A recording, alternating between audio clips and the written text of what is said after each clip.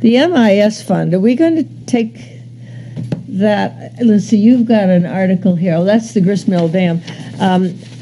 I went back and looked at the meetings and reviewed. I had some calls from people, and some members were asking to discontinue, but they said they'd meet on January 18th. Did we ever get confirmation? I know they had discussed it, and you had run it by us, but was there ever a formal request to have that MIS article in there?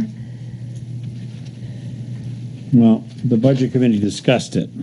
Ah, yes. And the result of the discussion was that it came back to the town. Yeah. And after we finished discussing it at the town level, we said there's one way to fund this, and that's with the MIS fund. Yeah. Without raising taxes for the purpose for which they were discussing it.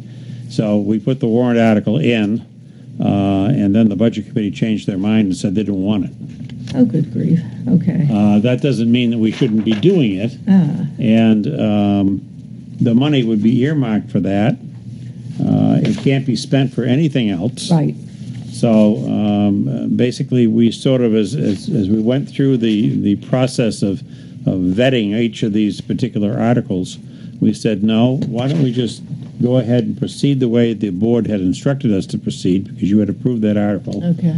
And the money will be held until such time as everybody's happy with the result, and then we'll spend it for the purpose. Okay. We won't have to wait another year or 2 years or whatever to get it.